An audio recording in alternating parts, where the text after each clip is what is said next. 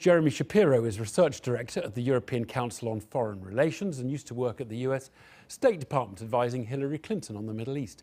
Emily Thornberry is the Shadow Foreign Secretary. Very good evening to you both. Jeremy, I'm interested in your sort of slightly more external perspective. Do you think perhaps the expectation that sort of Boris goes in and says this is what we'd like, everybody gathers around and then says yes or no, is that the wrong way of thinking about it? Yeah, I think it's probably a bit outdated. I know that that Great Britain has a great history of diplomacy. It likes to think of itself as a great power.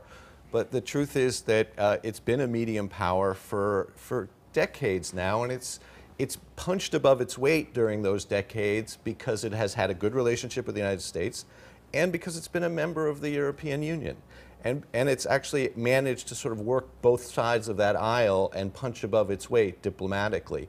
But with the Brexit decision, those days are sort of over, and you see that Britain needs to align itself ever more closely with the United States, and that means that it has less influence both with the United States and with its European partners. Less influence with the United States because you're a taker because you have rather nowhere than to a go. giver. You have nowhere to go. Do you accept that, Emily Thornberry? I think there is an analysis which is that we've kind of navigated our foreign policy between the European Union and America, and our relationships with both are profoundly changing. But I think that you underplay the many positives that we have as a country, which means that we can continue to punch above our weight.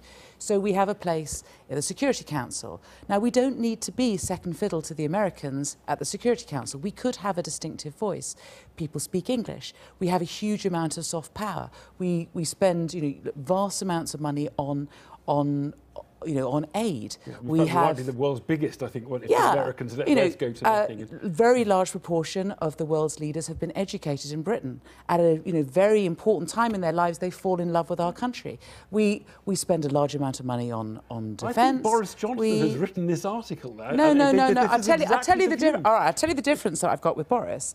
I think that in order to be influential, you have to have. You see, today was about tactics, and it was completely the wrong tactic. And what you should be doing is taking advantage of the fact that we have a massive brains trust in the Foreign Office. Some of the brightest and the best go out and bat for Britain across the world. And that department is being cut by 40%. It is being undermined. It has an eccentric, at least, Foreign Secretary that perhaps undermines them. And Brexit has been taken away from the Foreign Office and given to a different department. The Foreign Office didn't want to come on this evening. No, I can understand do you why. buy this, Jeremy Shapiro? Because in some ways you have a grand vision of Britain as a great power. That is, spend more on the Foreign Office. You can have more Royal Yacht Britannias floating around the world. I'm not talking about a Royal Yacht Britannia. What I'm saying is that actually we should hold our head up high and be more confident about ourselves. Actually, less arrogant, but more confident. Well, look, that's great, and I think all of the things that you talked about are, in fact,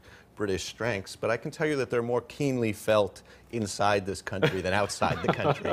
And when I was in the State Department, we didn't really focus very much on that. We barely noticed it. And I think if you look at, for example, the article in the New York Times about the G7 meeting, it barely mentions Britain. It barely mentions. I did look at several of them in other countries. It barely mentions. They Boris did all Johnson. mention Boris Johnson's sanctions They mentioned plan, him, but it was buried under. It was buried, and he's not. It wasn't seen as the story. The story was the U.S., Russia, the Italians. It was not. It was not Britain. And yet, if you read the British press's coverage of it, it's all about Boris's failure. It's about the tactics that you were just covering. And I think all that you said is exactly right, but it misses the larger strategic picture. So let's focus decline. on the Middle East. Our historic links with the Middle East are very profound. And we have an understanding of the Middle East and the subtleties of the Middle East that, frankly, America doesn't.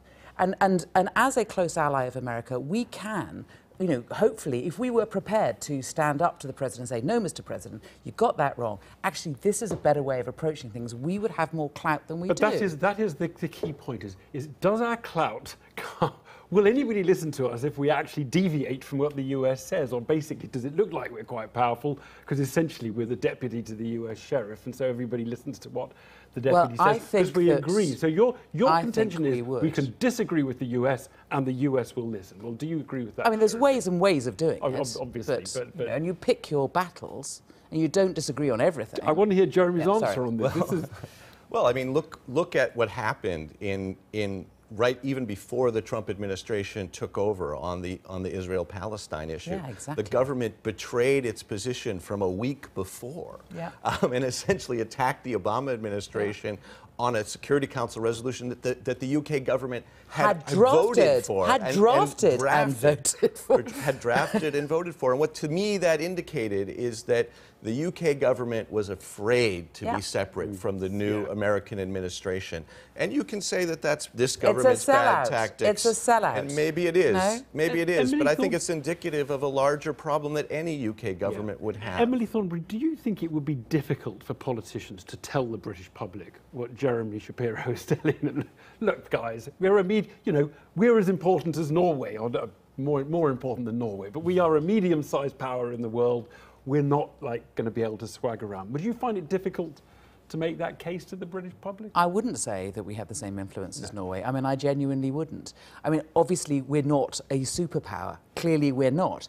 But I think that we have, and we should continue to have, much more influence than the size of our country because of all the positives that we have in our history and culturally that we have and our connections. And we need to take advantage of that. I mean, for example, our place in international institutions is pivotal. We have, I mean, you can use this phrase if you want to, we've been responsible for sort of legal imperialism in the way in which we've exported human rights around the world. We drafted the human rights, that is now being used throughout, which is why it's so damaging for this government to say, actually, we're not so keen on human rights as we used to be. Do you think soft power is more important than the defence power at the moment, Jeremy? Give us some advice on how to maintain our great power status. Is it spending more on defence, or is it the aid budget which does it? Well, look, I mean, I think that soft power is what people appeal to when they want to talk about a power asset which is too nebulous to actually pin down. I mean, I think there is something real to it. There is something real to it, but it's a little bit hard to get your hands around. I think, though, and it doesn't move G7 meetings. If we want to be heard above the cacophony of noise in foreign policy, if we were to have a foreign policy that was a little bit more principled and predictable, and people could understand the basis on which we were making decisions, I think that we could have a great deal more influence than we do. We need to leave it there. Thank you both very much.